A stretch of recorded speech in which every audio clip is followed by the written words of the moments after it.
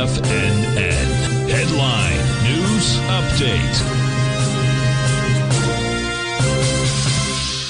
Good morning, folks. Steve Rhodes coming to you live from the shores of a pleasant Delray Beach, Florida. This your 11 a.m. update, and I can't believe my eyes. We have a sea of green. No mixed bag in the indices out there. You got the Dow up 23 points, S&P's up 12, Nasdaq's up 50, Russell's up 4, semis are up 72, trannies up 11. You've got gold trading out at 23.81. That's up $14. Silver's up. It's basically flat at 30.77. Light sweet crude is up 48 cents. 81.89 is the print there. You've got natural gas down about 2 cents. The 30-year Treasury up 2 ticks. Print out at 118.15. Let's figure out what all that means by looking at that 9-panel market update chart. We begin with the ES Mini. What do we know about it? Well, on this chart here, it shows us that we are in an A to B equals CD pattern on the upside with an initial price projection of 56.78. However, I believe we're in bar number 9 today. We'll take a look at the ES Mini. Well, actually, the ES Mini is not, but we'll take a look at that in any event. So the ES Mini is suggesting to you and I wants to target 56.78. As long as the spot volatility remains below its 50-day, that is a likely outcome. The 50 days at 12.96.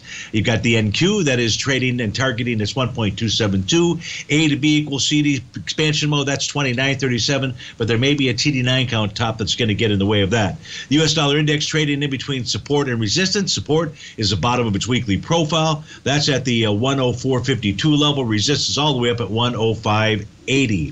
Take a look at gold. Gold is taking on the top of its daily profile. The top of that profile is at 23.82. Your price can clear 23.82. It'll run up towards its next junior consolidation with inside its senior consolidation, and that would be a move up towards the 24.06 level. If you close above 24.06, you get up to the top of the consolidation in the 24.70 area. If you take a look at silver, still running into descending trend line resistance out there. So now that trend line is a key area of resistance. In the case of light sweet crude, pulling back into its buy zone of its bullish structure daily profile. That's between 80.61 and 81.48. A close today above 81.48 could take us all the way back up to the top of the profile, and that's at the 84.09 area.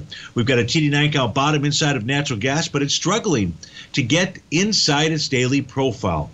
And that would need a close today above 2.371. If it doesn't do that, the TD9 count bottom is simply, well, it's under pressure.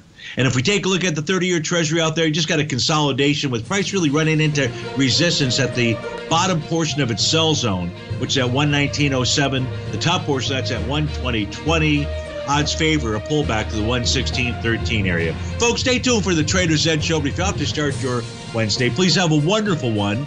Thanks for joining us, and we'll look forward to speaking with you again soon. Take care now.